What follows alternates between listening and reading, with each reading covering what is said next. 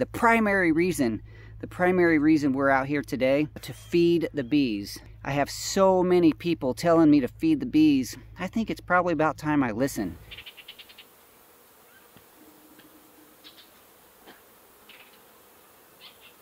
Hi, welcome back to Daddy Kerb's Farm and another episode of beekeeping. I brought out a frame feeder and some sugar water. Now this is a 1-to-1 mix with a little bit of bee pollen mixed in. You remember in the last episode when the bees were just attacking this microphone like it was a wild beast? In fact, there's still some bees left in it. Well, I'm going to use this camera again today, but I'm going to make a little bit of a change to see if it makes any difference to how the bees react to the microphone. Why am I already in my veil? Typically I will talk to you guys before I get suited up, and I started to do that, and the first thing, a bee came out here and attacked my head. So I'm prepared for them to be a little upset today. Also, for the smoke in this episode, we are going to once again try some denim. We're going to put denim in the smoker, and this time it's a little more denim than last time, but I'm actually going to be out here less time today than I was last time, so I think this will be way more than enough denim for smoke in the smoker. So we're going to get that lit, and then we're going to take the sugar water into the bees, and the whole time we're going to be watching to see how the bees react to the microphone. So it's like several experiments going on here in the same beekeeping episode.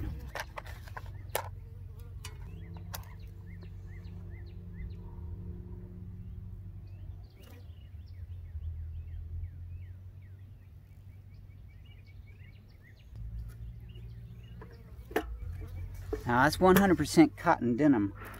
We wouldn't want to put a mix, you know, the stretchy pants material in there. This is just cotton denim.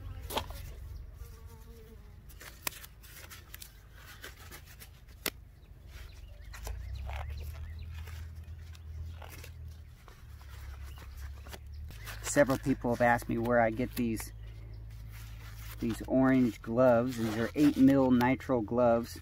I'll put a link in the description below. I'm just going to take this cover off.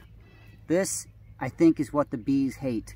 You see those bees in there? They gave the ultimate sacrifice to protect their hive from my microphone. So we're going to take that off. We have now just a bare, naked microphone. But I am concerned a little bit about wind noise. That's always a problem when you're recording outside.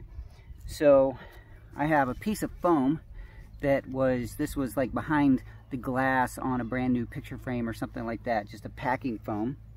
We're going to wrap that around here and put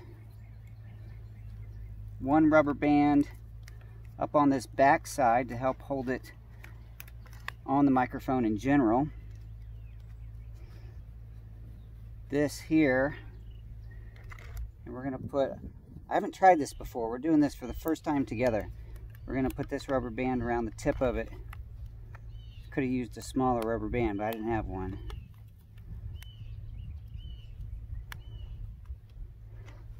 So there we go. We have the microphone covered with foam with a rubber band on the back, rubber band on the front. That might be enough, but it's still dark.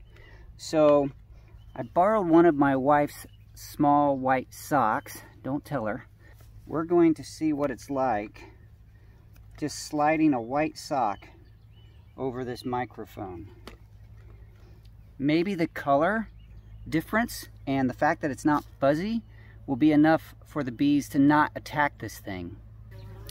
Check it out, we're not even in there yet and the bees are already interested to see what's going on. I think I riled them up enough the other day. They're going to be on edge for a little while, so we're going to get in there, get this job done, and get out.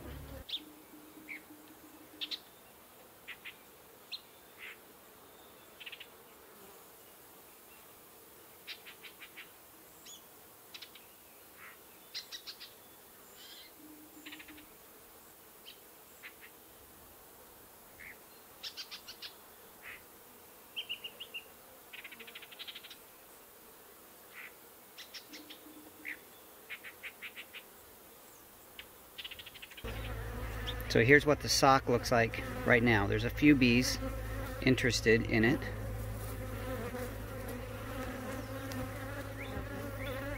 Let's see if it gets way worse. They're very interested in it. They can probably still smell on there, but they're not attacking the white part.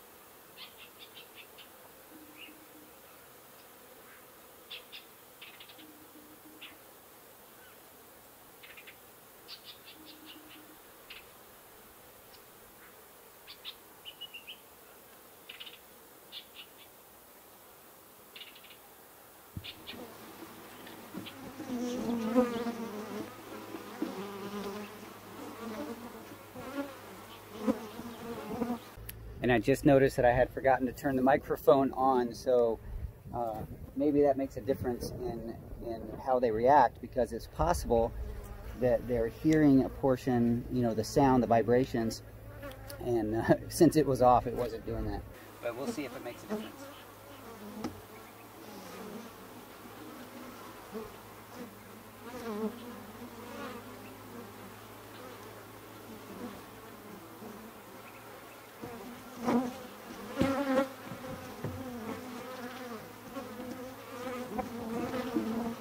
All right, we do have the feeder in. I feel pretty good about that.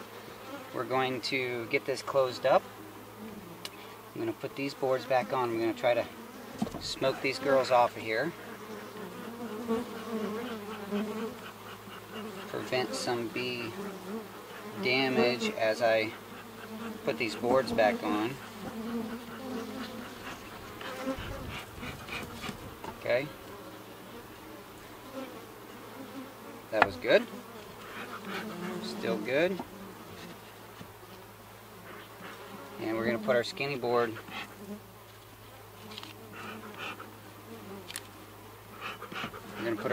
on here because that's the end of the hive. And put this last one in and we'll be done. One last look of the microphone with sock as opposed to the grizzly bear.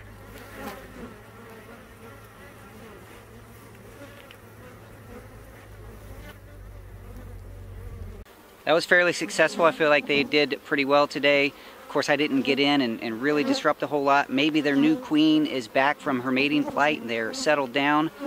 Maybe it's just a nicer day. Who knows? Anyway, I'm going to close this up.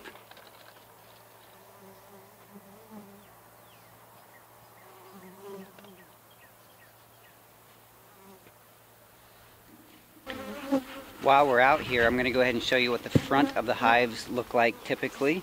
First, I'll show you the other horizontal hive and then show you the two vertical Langstroth hives.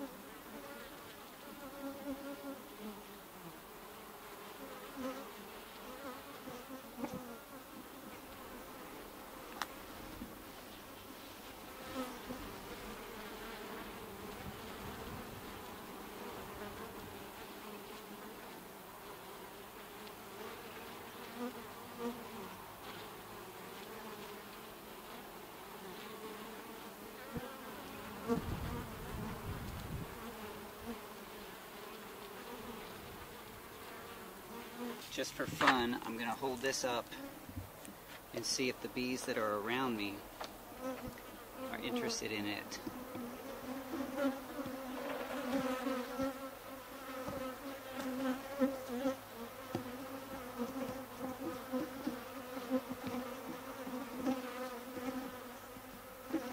Let a couple look at it.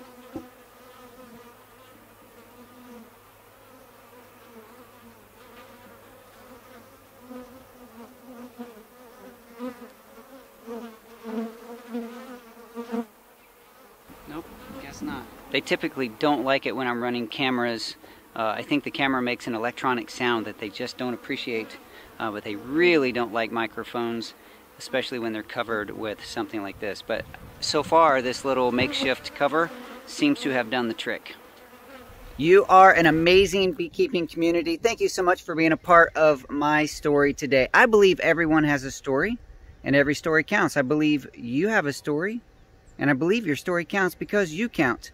Thank you so much for being a part of my story through this video and letting me be a part of yours. I look forward to sharing lots more beekeeping episodes coming up real soon. I'll talk to you soon. Bye-bye.